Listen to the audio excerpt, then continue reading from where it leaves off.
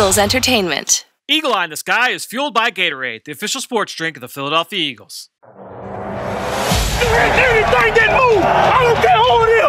Let's go. Give me everything you got. Play fast, play hard. Let's meet these boys tonight in their house. It's party time. It's party time. Here we go. Touchdown! You are listening to the Eagle Eye in the Sky podcast. Now here's your host, Fran Duffy. That's right of the week, and we're talking about the Eagles' new defensive coordinator today as the Eagle Eye in the Sky podcast, fueled by Gatorade, continues. I'm Fran Duffy, and as always, I think we've got a great show for you here on episode number 312. At the top of this week's show, we've got Scouting Report, where I chat with Ben Fennell about the 2020 Indianapolis Colts defense. We watched a short set of clips from that team this fall, all of their turnovers from the season, and we've got some takeaways on what we saw from the Colts takeaways. Not only was this one of the top defenses in the NFL last year, but it's also where the new Eagles defensive coordinator, Jonathan Gannon, comes from. He was the defensive back coach there the last 3 seasons. So we'll see how some of the sausage was made, with that defense and some of the things that we liked that we saw on film over the 34 plays, I believe it was. So it'll be a fun discussion here coming up with Ben at the top of the show. Before we get there, though, a couple things I want to make sure we hit on. First up, if you've got a request for a player or a scheme or a team that you want us to break down, the best way to do it is to go over to our Apple Podcast page, leave us a rating, leave us a comment, and you request in that comment, we will definitely hit on that request. And even if you don't want to give us a request, it's the number one way to throw us your support. So if you've got a question, if you've got a suggestion, if you want to tell me you love the show or you hate my guts, whatever it is, head on over to our Apple Podcast page, leave us a rating, leave us a comment. Also, if you enjoy my chats with Ben here on the show each and every week, then make sure you go subscribe to the Journey to the Draft podcast, because not only do Ben and I talk about the top prospects in the country every single week over there, but we are also joined once a week by the great Greg Cosell. So if you enjoy my weekly convos with Greg here on the show during the fall, well, you're going to love what he brings to the table every single week now on the Journey to the Draft podcast. We'll be doing that every single week, twice a week, all the way. We do it all year round, but leading up to the 2021 NFL Draft, there is no better resource. That's the show to go find. You can go subscribe wherever podcasts can be found. All right, enough about Journey. Let's get this show rolling. It's time now to dive into our chat with Ben Fennell in Scouting Report. Dim those lights. We're headed to the film room for the Scouting Report. All right, well, let's start talking about this Colts defense as I welcome in Ben Fennell. Ben, this was a fun team to go back and watch. The Colts finished tied for 5th in the NFL, 25 turnovers this past year in the 2020 season. We watched all of them, plus their turnovers on downs, some of their safeties as well. This was a fun group to study. Well, yeah, it's just a little bit different in how they play defense, comparatively to the rest of the NFL. A lot of people want to, pride themselves on man coverage and exotic blitz schemes and a lot of confusion and rotation and, exotic schemes to try to confuse offenses. This is a little bit different. This is very much a vanilla opportunistic type of defense that prides themselves on a lot of zone coverage and keeping it in front of you and not being the ones to make mistakes. So it's a really interesting kind of cat and mouse study on how defenses want to attack opposing offenses. And this was a team that we did not, from an Eagles standpoint, we did not have a reason to watch this defense. They didn't have any crossover opponents. So coming into this, was there a player or an aspect of the scheme that you were most excited to see when you turned the film on? Well, I just wanted to see. I know it was going to be a heavy zone coverage, minimal blitz, nickel personnel. But I just wanted to see how exotic those zone coverages were, if they were changing the picture pre and post snap. If they had enough of those combo coverages and hybrid zone coverages within those zone calls, like cover 6 and, cover 8 and some of those kind of split coverage stuff. And I just want to see how they were getting pressure on the quarterback. I knew Darius Leonard was incorporated to be a blitzer quite often, but this is a team that really doesn't blitz often. They like to rush with their front four, keeping in front of them on the back end. And there's a lot of good players on every level, whether it's Darius Leonard, Stewart and Buckner. Kenny Moore at nickel is probably one of the better defensive backs. It's not a household name. Tough corners out there. And how about rookie Julian Blackmon? Yep. Really fun player to study as well. So, no, there was a lot to kind of look at. And, I've been joking for the past 2-3 years that Matt Eberflus has been cover twoing himself into head coaching jobs, and his staff has gotten jobs all over the place. And it's really interesting in that it's kind of vanilla, boring defense, but it works. And it's just fun to kind of peel some layers back. Yeah, and he comes from Rod Marinelli. He worked under him with the Dallas Cowboys, and it's a lot of those same things that you would see from the really good Rod Marinelli teams over the last decade plus. I think you do kind of see that with this Colts. And there's a lot of like Tony Dungy in Rod Marinelli, which Dungy, for all intents and purposes, another boring defensive type of scheme guy. When you have really good players, you don't need to be exotic. You don't need to be creative and do all this crazy stuff. Go play zone. Keep it in front of you, let your dogs get after the quarterback and make plays when they come to you. And that's kind of the same, the same structure, whether it was Dungy, Marinelli, now here to Eberflus and Lovie Smith. Yeah, Lovie Smith, same thing. Yep, beautiful. Same tree. To me, the guy that I was most interested to kind of watch was DeForest Buckner, all pro defensive lineman. They trade the first round pick for him. I was just kind of interested to see the impact that he had on that defense and some of the things that they were able to do with him. So that was something I was certainly kind of keeping an eye towards, but there were a lot of other things, as always, that I was kind of tracking as I was watching the film. But real quick, before we kind of get into our takeaways, let's get into the stats that matter. Was there a number or two going in or maybe coming out of it that stood out to you? Yeah, a couple things, and these may surprise some fans, and it's kind of interesting. I talked about their heavy zone coverage. Yep. What are some of the issues with zone coverages? You tend to give up a lot of completions.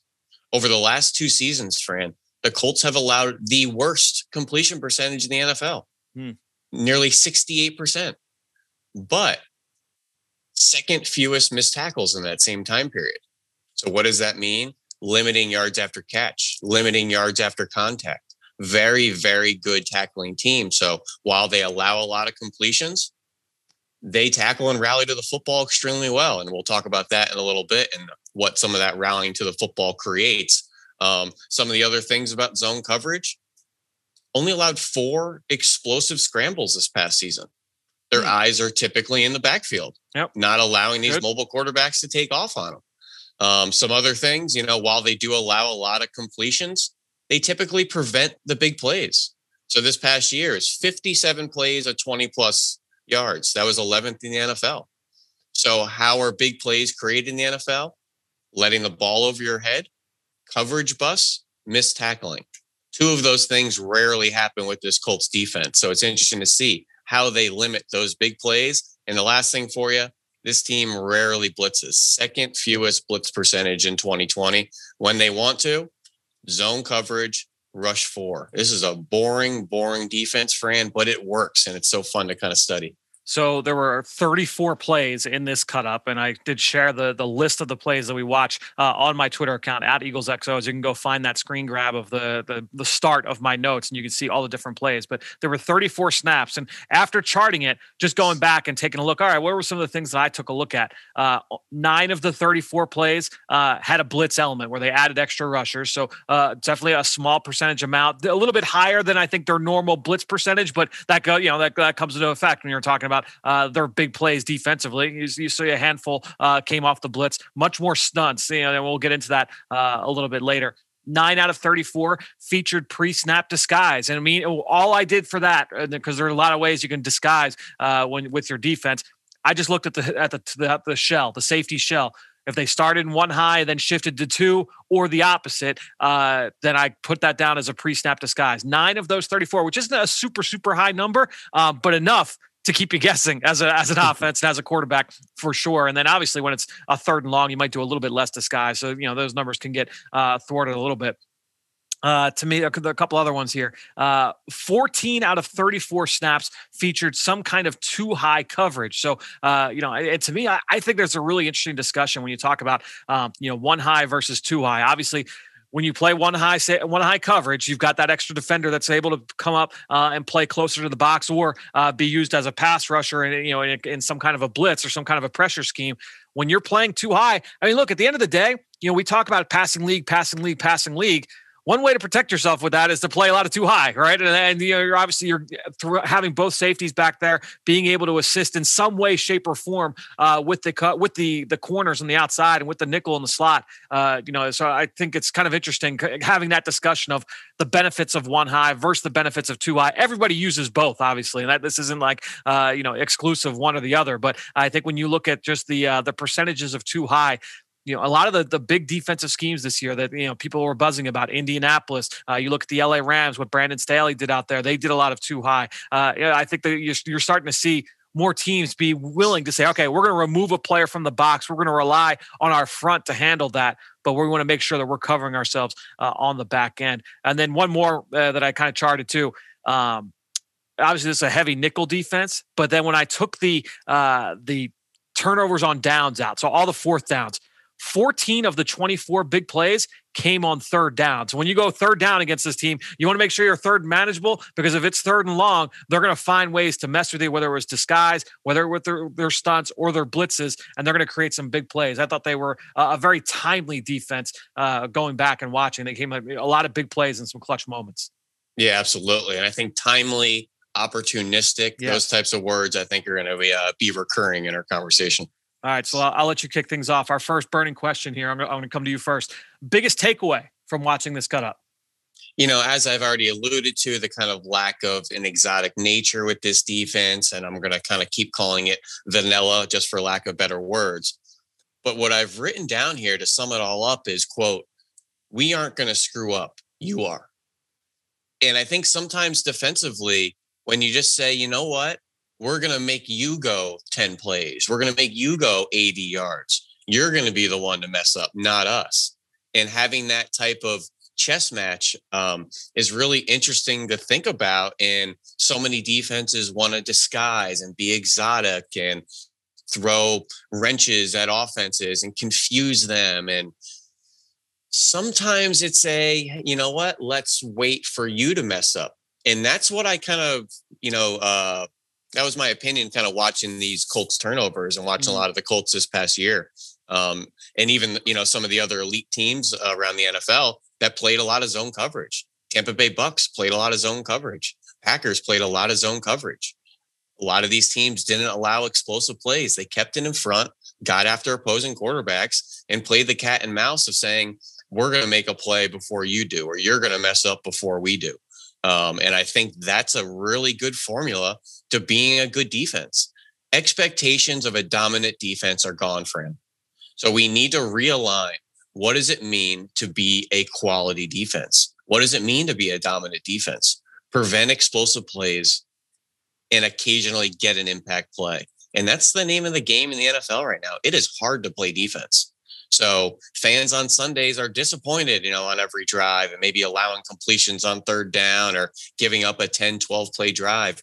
We need to really refocus on what our expectations are to be a quality defense. And I think these teams, the Bucks, the Packers, the Colts, are the new formula for being a safe defense and saying, you know what, let's wait for the offense to mess up before we mess up. I think before we even continue this conversation, I'd love to get your thoughts just on the differences between man and zone from a plus and minus standpoint, because I think with with fans, you'll often hear things like, oh, well, they play so much zone. Why don't they play more man? Or vice versa. Hey, they play so much man. We need to play more zone. If there was one perfect cover, we say this all the time, if there was one perfect coverage, every team would play it on every single down. There's pluses and minuses to both. I'm interested to kind of get your thoughts. How do you kind of view that, the differences from a philosophical standpoint between heavy man coverage and heavy zone coverage? We can go through the pros and cons on them, and that's always a good exercise. But what you had just said a moment ago is no defense covers everything. There's vulnerabilities in every defense, and fans need to understand that, and that offenses work all week and pay guys very, very well to find those vulnerabilities on a down-to-down, week-to-week basis. And offenses in the NFL are pretty good at doing it. So just when, they're playing zone coverage and allow a completion underneath and you're wondering why aren't they playing man, there's pros and cons in each. So I think I'll kind of balk at you a little bit in going through those pros and cons and just saying, let's just remember there are pros and cons. Sure. Zone defense, typically giving up completions, eyes in the backfield, keeping it in front of you, rallying to the football. Man coverage, a little more disruptive at the line of scrimmage, turning and running with receivers, a little bit blind to what's going on in the backfield. So more susceptible to not finding the ball down the field, more susceptible to quarterback runs, more susceptible to obviously man-beating concepts like picks and rub routes and things like that. So, without going too into the weeds of it, it's just understanding everything has pros and cons. And this zone coverage of the Colts, we've already kind of, touched on. They've kept it in front, prevented some explosive plays, but I just gave a very big red flag. They've allowed the worst completion percentage over the last 2 years combined.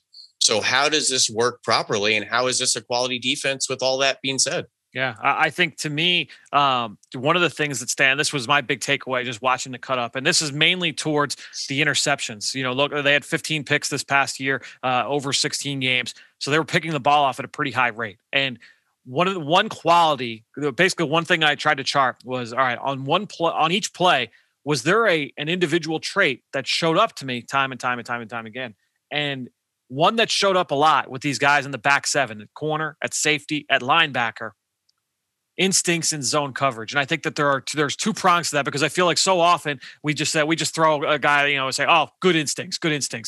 There's two things to this. There's number one, there's an understanding of knowing those weaknesses that you pointed out, right? Hey, we're playing a version of cover two. We're playing a version of quarters. We're playing a version of cover three. The other team knows we're likely to be in this kind of coverage, right? They have an idea that, hey, every 1st and 10, we like to play cover three. Every 3rd and long, we like to play cover two.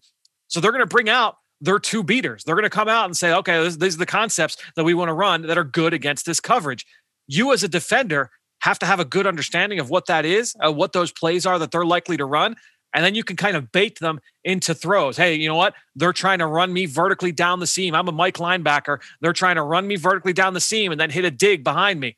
All right, well, I'm going to run down the seam with my eyes, understanding that there's a dig coming, and now I'm going to break early on this throw. And I feel like time and time again, there were so many examples of plays. Rock Ya-Sin, Julian Blackmon, Darius Leonard. Just go down the list. Kenny Moore, where these guys were making big-time plays in zone coverage, understanding how the opposing offense was trying to attack them. And as a defense, when you come out with a kind of limited defensive playbook, that means you're coming out with the same scheme, traditionally, a lot of zone.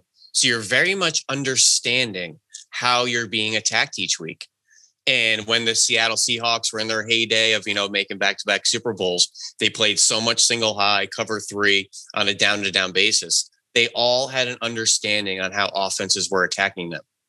And I think when you have a limited defensive playbook, that means the ways the offenses are going to attack you are going to be limited. So if you have that good understanding, I think it just puts you in that much better of a position to maybe anticipate action by the offense. Yeah, obviously we talk about terms like spatial awareness and things like that, but just the ability to understand route concepts and route breaks. I mean, you talk about that from a man standpoint. Hey, I've got eyes on my receiver at this depth or with this release or inside or outside, this kind of leverage. This is the route he's going to run. Having an understanding, kind of seeing the forest through the trees and saying, okay, this is a 3-by-1 set. We're in cover two. This is probably what they're running out of this 3-by-1 set. I need to be ready for this route and I need to break on it early. It's a trait that's very, very valuable for these kinds of teams. So that was certainly one thing that stood out to me. Now, getting to those takeaways for us, was there one play in particular that kind of stood out to you that best encapsulated what you were seeing? Yeah, absolutely. And that goes perfectly at your last point there, because there were so many examples of zone instincts or second reaction zone coverage, where you have to read something initially and then react and read something else. And whether you want to call that zone matching or coverage matching principles, they were excellent at it. And you could go right to, Rock Ya-Sin against Aaron Rodgers and the Green Bay Packers in a cover two, kind of bumping number one, allowing it to pass off on a little shallow cross, and then drifting and sinking on the corner route coming his way. It was a great kind of visual of the bail and react combine drill that they unfortunately got rid of. But they have the cornerback come up like you're biting on a run fake or biting on something shallow, quick game, and then bailing and finding the ball. It was to a T, the drill. And then you go later in the season, Kenny Moore, while he wowed us with the one-handed interception, it was how he got there against the Raiders in that low red zone. He's over number two. Number two, I think, runs an in-breaker. He then sinks on the corner route by number three. The safety was in no man's land looking at the quarterback, but Kenny Moore, the nickel, knew to pass off two to the linebacker and then re-sink on three, going to the corner, and he wowed us all with the one-handed interception, which I think actually took away from how he actually got to that position, because all the highlights, you then just see the super slow-mos of the one-handed, which was outstanding. But both of those are what I call second reaction zone coverage, where you're initially reading, reacting and then reading something else. In zone coverage, you have to do that. You're reading route combinations, you're passing things off. And I thought those were two really good examples. There was another one, the Jets game. Xavier Rhodes. Yeah, I was just going to bring that one up. No question. And that one was a little bit of a kind of a busty coverage. Yep. But in the same principle, in that he was trying to pass something off. I don't think the other corner got the pass off assignment and then re-sunk on his initial assignment. But same kind of thing. I wrote that one. That was what I call a bust bail. Yep. Where you're initially almost busting the assignment. He looks open and then you kind of bail and then steal it again. But the two Rock Ya-Sin and Kenny Moore ones definitely were the visuals. And you know what stood out to me about that Xavier Rhodes one is that the Jets were running a bracket or a banjo beater. They're saying, okay, you guys are probably passing this off. We're running a concept to beat the pass off. And Rhodes knew it, and he fell right into where that second route, that corner route, was going. It was awesome. That was an awesome play. That actually wasn't my play that I was going to come to the table with. Mine was, I think it was one of the first ones that I watched. It was like the third or fourth play in the cut-up. It was Julian Blackmon, his interception against the rookie quarterback Joe Burrow from the Cincinnati Bengals. And it was a 3-by-1 set. I'll post the play on Twitter, but they had a good pressure scheme up front. But really, I mean, Burrow was able to get this off from a clean pocket. Really, what I saw was just outstanding zone discipline from Julian Blackmon. They were playing in kind of a quarters look. It was like a 4 deep, 2 under kind of look and coverage. Really well disguised. Yeah. Really, it was really good. Although across the board, there were a lot of really good things schematically that I liked about this individual play. But he was lined up, Blackmon, to the one receiver side. So once he realized that there was no threat on that side of the field for him, he gets his eyes back towards the number 3 receiver, and they're running a concept. They're running basically a version of the dagger route where he's got a receiver screaming at him on a cross-country route coming across the field,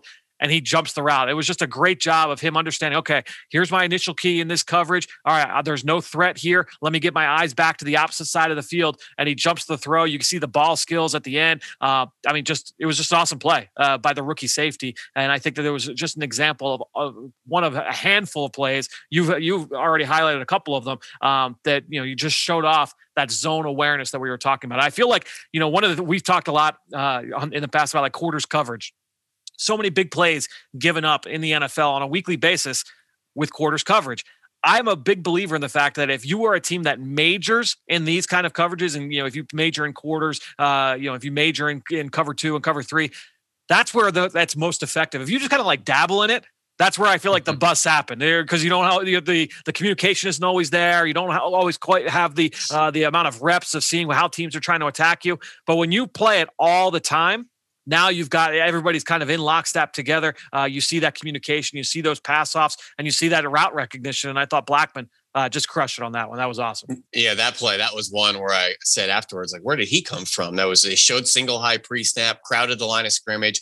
It looked like pressure man to a T. Yep. So Burrow figured he had to get the ball out. He was one less in pass pro. And all of a sudden they rotate to a quarters look. I was like, where did that come from? But that was a great disguise, kind of a simple disguise, but really confusing the rookie quarterback. And the quarters coverage, giving those safeties run responsibilities, eyes in the backfield, triggering downhill quickly. You have to start taking away the quick inbreakers, the RPOs, the shallow crossing routes, the intermediate crossing routes that have been torching the NFL the last 5 years, and start saying, we dare you to throw the post over the top. What's the higher percentage play? The quick throws, the inbreakers, the RPOs. Defenses are getting shredded by the quick passing game. Yep. Now it's coming back and saying, we're going to allocate more resources into the shallow part of coverage. We dare you to throw the post over top. It's a lower percentage play, but obviously the results are going to be that much more deadly. Sure. Let's get into some of these players, because you mentioned there's guys at all 3 levels that you can kind of point to. Was there one in particular that stood out most to you when you went through all these highlights? No, in just a collective sense, Fran, there was nothing personnel-wise, player-wise, execution-wise that was finesse about this defense. No, definitely not.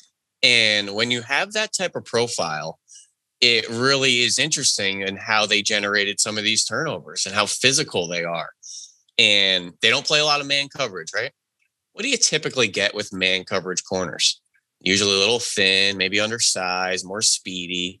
Traditionally, maybe a bad tackler. Undersized speed rushers. Typically a little poor against the run, a little more finesse-like. They have a front four with Danico Autry at 280 off the edge. And the other side is Muhammad, who's like 275. And then Justin Houston comes in, who's, nothing finesse about the way he plays. In the corners, you have Rock Ya-Sin and Xavier Rhodes out there. Big, thick Kenny Moore at nickel. There is nothing finesse about this defense. And I think particularly when we watch the fumbles, these guys rally to the ball and are physical, violent, aggressive getting there, all with long limbs. They love flowing to the football. But just in a collective sense, how they play, what they're looking for, there is nothing finesse about this defense. And I think that the Jimmies and the Joes kind of fit the X's and the O's of what they're looking for on this defense. And listen, Rock Ya-Sin was a second-round pick. That type of player is not going to be for every scheme. And hearing Chris Ballard talk about what made them so kind of infectious to him, that Senior Bowl week and the combine into the draft process, that fit the Colts and what they wanted. And it's just fun to look at the kind of profile of the full defense. Yeah, to me, like the guy that, because one of the things that I did, I kept a column for, okay, who ended up with the turnover, right? So who got the interception, who recovered the fumble, that kind of thing. But then the other column I put next to it was who forced it? Who was the guy that was the engine behind the turnover? So was it a defensive lineman who forced an errant throw? Was it, a corner that tipped the ball and then they fell into the linebacker's hand, something like that?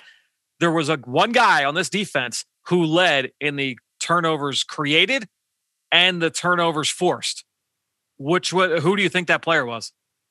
I'm going to cop out and say Darius Leonard just based off of his nucleus position and linebacker. So I feel like he's made some plays of the numbers, plays turning and running, plays, on the quarterback blitzing, plays rallying to the football. So my cop out would just be the nucleus player of that defense. All right. So I'm looking to see where Darius Leonard ranked. He finished with 2 turnovers. He had, I think he had 2 fumble recoveries. He did create a handful, but the guy who led was Kenny Moore. And to me, you look at Kenny Moore, and I would have guessed Julian Blackman. Blackman was next, and dude, Blackman was up there. Blackman was definitely up there. But dude, Kenny Moore, he is like, if you look up 2020, what does a slot corner need to look like? Like that's Kenny Moore. Competitive.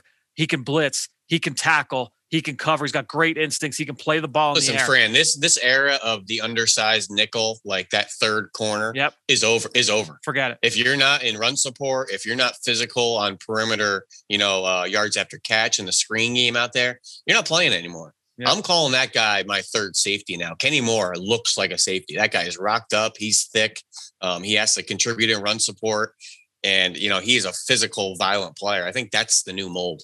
So there was the play, I believe it was against the Packers, right? Or no, it was against the Raiders. They threw a little bubble screen out in his direction, and he splits the 2 blockers out in the perimeter and he's not able to wrap up and finish for the tackle, but you just see him poke the football out, get the ball on the ground, create the turnover. You saw this time and time again where with all these guys, and you talked about it, was how often they were just rallying to the football. Darius Leonard had a great one down in the red zone. I forget which game it was, but it was a catch. The receiver's heading towards the end zone, and here comes Leonard from the opposite side. High impact tackle, gets the ball on the ground. All these guys rallying to the football, trying to get it out. That's that kind of personality. That's the identity of this defense, and you saw it time and time again.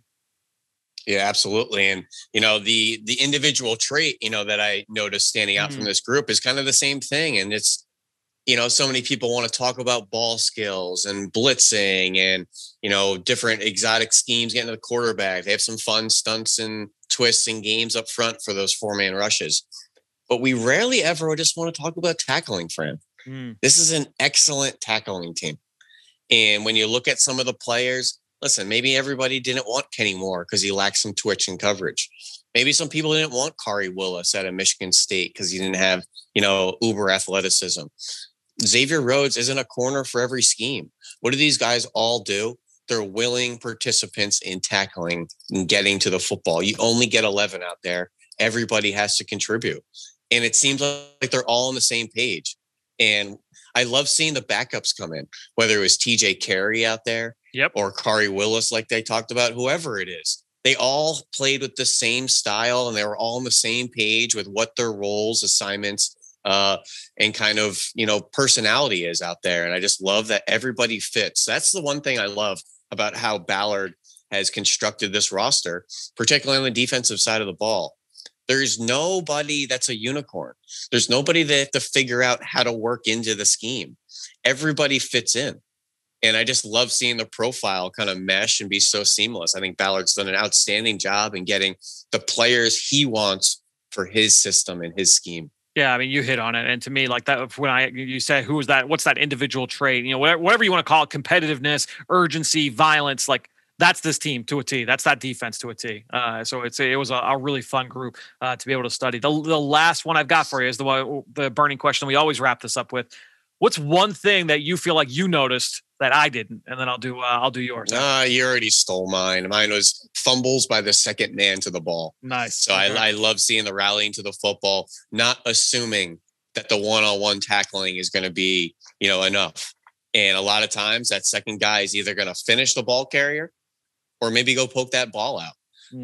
But one other thing as well, there's a lot of long limb players on this defense. And when you watch some of those fumbles just poke in, whether it's the Darius Leonard, Danico Autry, rushing the quarterback. Buckner obviously, DeForest Buckner's got a little length to him, so I've heard. But yeah, that front seven, there's just some long limb players. And sometimes it's just a couple inches that just seem like it pokes into the ball. And it's like, where'd that Inspector Gadget limb come from? And they all have that same profile. So length, nothing finesse about them, rallying to the football, tackling. I mean, the last 15 minutes, Fran, this is a boring defensive conversation. Tackling, zone coverage, rally to the ball. But this is how you play dominant, technically sound defense in 2020. It's hard to play defense out there. Don't make it harder on yourself. Do the fundamentals. So the one thing that I feel like I noticed that you didn't was the amount of A-gap pressure that I noticed. That this is not a high-volume blitz team, but I feel like there were a decent amount of TT stunts on the interior where they're using both those defensive tackles to play off each other. And then also there were 2 or 3 pirate stunts. So 3-man games where you've got a guy looping from the outside and coming inside. And so to me, you talk about, different ways to try and impact the quarterback. And, we talk all about, double A gap blitzes and things like that. The ways to try and get guys from the second and third level with speed right into the face of the quarterback.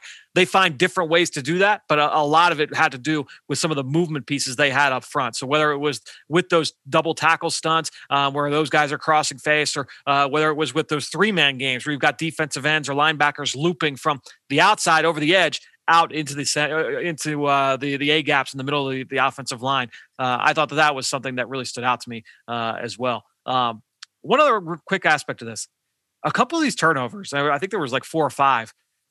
I feel like you would say like, oh, that's a lucky play. They didn't do anything to kind of earn it. And there is a certain amount of turnover luck that's required. I think if you look at the teams that lead, you lead the league in turnovers, you're going to have some of those plays where the ball bounces your way. I think there were 2, fumbled snaps, one by Aaron Rodgers in the gun. There was another by, I forget who the quarterback was, but it was under center. Like you're going to have those.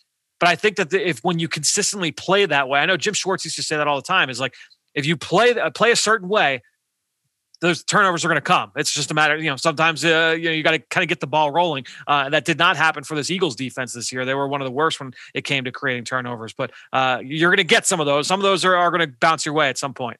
I saw those and I try to make sense of them and maybe even overanalyze them at times. Right. I noticed there was 3 or 4 botched snaps by the offense, and each time Grover Stewart's over the center. And it just makes you think, is there a little more urgency by the offensive center that, he has to kind of react to it, and maybe the exchange isn't as poor? There was a lot of drops for him that turned into interceptions. Yep. But me trying to make sense of it is a lot of those are created because those back end players have their eyes forward. They're in zone coverage. So when you're in man coverage and there's drops through the receiver's hands, a lot of times the other players are in man coverage and they're not looking. So the fact they're in zone coverage and their eyes are forward, whether it's in the backfield or reading through routes to the quarterback, that puts you in better position to be opportunistic when there's an errant throw, an overthrow, a dropped, a tipped up ball. So while we can kind of point to, there were some gimmies and the offense had some boneheaded plays, what did we talk about, Fran, to start this? We're not going to make the mistakes. You are. And we're going to be in position when you do make that mistake. And I just love that they don't do anything exotic, but it's just a slow burn to say, Are you going to be the ones that create the big play, or are we going to cause it? And it's not going to be on us. And it's just really fun to see how that style of defense works. So let's bring this now big picture into why we felt like it was important to look at this defense. And look, this is obviously the new defensive coordinator here in Philadelphia, Jonathan Gannon. He was the defensive backs coach there in Indianapolis the last 3 years, working under Eberflus, and now he's going to bring his defense here to Philadelphia. Now, who knows? Here's the thing: is that I think a lot of people will say, "Oh, Colts defense, Colts defense, Colts defense." We don't know. This is Jonathan Gannon's first time as a defensive coordinator. Not only did he work under Eberflus in Indianapolis, but he was an assistant coach under Mike Zimmer in Minnesota. Before that, he worked under Jerry Gray as a lower level assistant in Tennessee. So there are multiple veteran coaches that he's going to be pulling things from. So with that in mind, just looking at what we saw from this Colts defense, are there aspects of what they do that you're excited to see potentially incorporated here in Philadelphia? How do you see that transition going, knowing that it's not like he's just pulling from this Colts defense? No, I think it's an exciting proposition of kind of knowing who he's worked under and some credible guys like a experienced Mike Zimmer and a Jerry Gray out in Tennessee. But I think it's also an interesting unknown in that the defensive backs coach doesn't come in and say, this is the scheme we're running to the defensive coordinator. No, he falls in line under the umbrella of the scheme. So he may come in and say, I know we ran X, Y, and Z. I'm actually all about A, B, and C. So it's going to be interesting to see what he pulls from based on his experience. And if I had to guess, it's going to be a little bit of everything. And that's what the best coaches do. I think you grab the best aspects of your coaching experience, your different, mentors over the years, and what works, what doesn't work, and constantly evolving. I think those are the best young coaches that find a way to kind of add a little bit of each to the pot. Yeah, and chances are, if let's just say that he was, hey, we're going to run exactly what we did in Indianapolis the last couple of years. We're going to do exactly that in Philadelphia in 2021. I can tell you more likely, it's not going to look the way it looked in Indianapolis last year. It takes time to get to that point, to have that kind of comfort in coverage, that kind of trust in your teammates. So, there's going to be, that period where you're trying to working to get to that level. And especially as guys are trying to get accustomed to a new scheme, I think that's something important to kind of keep in mind as well. I'm excited just to see some, when you look at some of those combo coverages, some of those things that we saw from the Colts and we've seen kind of around the league is, hey, they're going to play, one coverage to this side, another coverage to that side. You're going to see more pattern matching and, guys acting like they're in man, but they're actually in zone. They pass off a receiver and then they sink and get under this throw vertically down the field. I'm excited to see some plays like that because, obviously this past year in Philadelphia, heavy man coverage, very easy for it. I'll put it this way. We break it down time and time again. We break the same thing down every single week. So I'm excited for you and I when we're doing our weekly breakdowns, something new to break down and try and teach our fans about and try and, you do your doodles and we break it all down. That's always fun to me. It's like, it's something fresh. It's something new to give the fans and dive a little bit deeper. Because honestly, that's an area of the game where I'm trying to learn more about and trying to button up the details of what my understanding is of the game. So being able to watch that more consistently, have a better understanding of how defenses are trying to play against those kinds of looks, I'm excited for that aspect of it. It's a deep, beautifully complex game on a player level, on a scheme level, on a positional level. There's so many layers. There's a lot of football to watch out there. There's so many conversations. We can go in different directions. It's the beautiful thing about this game and so many different layers to the analysis. So next week, we are going to stick on the defensive side of the football. And what we're going to do next week is we're going to watch all of the sacks from 2020 from the top 3 sack artists in the NFL this year. That's going to be TJ Watt from Pittsburgh, Aaron Donald with the Rams, and Trey Hendrickson with the Saints. And what I love about this too, Ben, is that you've got 3 guys that did some different things. Obviously, you've got Aaron Donald, who's playing inside as a defensive tackle, TJ Watt, a 3-4 outside backer who lined up on the defense's left side, and then Trey Hendrickson was handing the dirt defensive end, a lot of sub-package work. He lined up as a right end in a 4-3 scheme, so he's looking at the other side. So we're going to see guys coming from different alignments, trying some different things. I'm excited to kind of dig into it. So we're going to look at all the sacks from those 3 players from the 2020 season. That'll be fun. All right. That's a fun assignment there. Where's Hendrickson from? Is that FAU? FAU. Yeah. I was a big Hendrickson fan when he was coming out. So I was glad to see him have a interesting profile of bodies on that Saints front there. Marcus Davenport and Cam Jordan and Rankins. And I think Hendrickson was obviously the winner of the 2020 sack totals. We'll see how many of those he created himself in there. That's something we'll definitely be taking a look at as we do this film study over the next week. But Ben, this was fun. We'll talk to you later next week, but we'll talk to you later this week here on the Journey to the Draft podcast as well. Great stuff from Ben, who you can follow on Twitter, just like I do, at @BenFennell_NFL. And while you're at it, I'm at EaglesXOs. That's where I post all the podcasts I'm a part of and all of our X's Knows content that we produce here at Eagles Entertainment. And you know I greatly appreciate everybody that promotes this podcast on all forms of social media. That's one way to support the show, but the best way is to go on to Apple Podcasts or Stitcher, leave us a rating and leave us a comment. I wanted to give a shout out today to someone who did just that. Beast57 Boy 57 left a 5-star review saying, "Hey, Fran, Miles Sanders is my favorite Eagle. Could you do a segment about him and just what he brings to the table? Maybe compare him to Saquon Barkley since they both came out of Penn State. Love the podcast and everything you do on here. Please keep it up." So it's a good question. And Miles certainly had a really interesting year. His second year in the league, there were some ups, there were some downs, right? He fought through injury again. That's going to be something he needs to continue to try and find ways to be more durable. And I think when you look at his ability to create the big play, I think you look back on some of his big runs this year, when they gave him a clear runway, when they were able to get him up to the second level, he did some great things, right? I mean, so those 2 long runs against Pittsburgh, against Baltimore, where they were third and long draw plays, but those draw plays are meant to suck the defensive line up, get the running back with a full head of steam up to the linebacker level. Once you're able to do that with Miles Sanders, that's where the magic happens. He's able to make people miss. You could see that breakaway speed, and I thought that he was able to show that on those kinds of plays. Obviously, he's got to get back on track in the pass game, and that's something I'm really interested to be able to watch here with this new offense. Obviously, under Nick Sirianni, under Shane Steichen, finding ways to be able to get him the football. When you look at both Sirianni and Steichen, really a lot of these coaches, where they come from, they were able to feature the running back, right? You go back to Indianapolis, and they were able to get Jonathan Taylor. I think he had more catches this year as a rookie than he had in his entire career at Wisconsin. But what they were able to do with Nyheim Hines, and you go to the LA Chargers and what they've done with Austin Eckler over the last few years. I think they're going to find ways to be able to get Miles Sanders the football in space as a pass catcher. I think that will do wonders for him as well, because again, I want to try and get him in space as often as possible.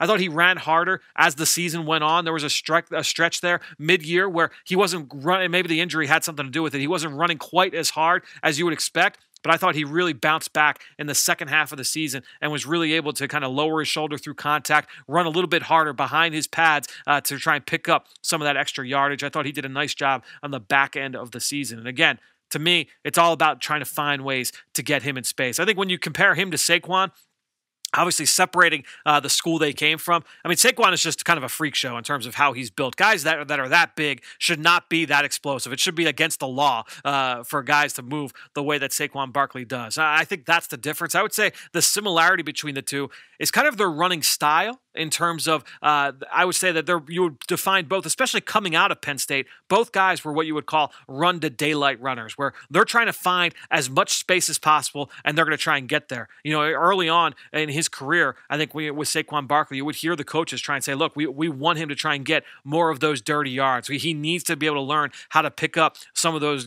grinding yards on, it's 1st and 10. We need you to pick up 4. Don't always go for the home run. And I feel like that's something that we've seen from Saquon. Obviously, he was hurt for the most part of last year, so hopefully we'll see more of him moving forward. But that was really the knock on Saquon Barkley, because from a physical standpoint, it's tough to find anybody to match what he has brought to the table. So, Beast Boy, I hope that was enough to answer your question. Thanks so much for the support. Thanks to all of you as well out there for your continued support of this show and all the rest of our podcasts here at Eagles Entertainment. That being said, I think that'll do it. Another show in the books here on the Eagle Eye in the Sky podcast, fueled by Gatorade, for everybody here at the Duffy House. I'm Fran Duffy. We'll talk to you next week. In just over 3 years, Eagles Autism Foundation has raised millions of dollars for autism research and care. But this is about so much more than just fundraising.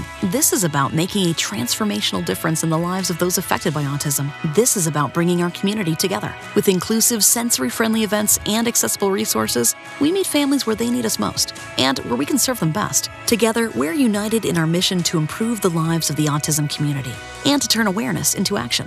It's what we focus on, every day in every way.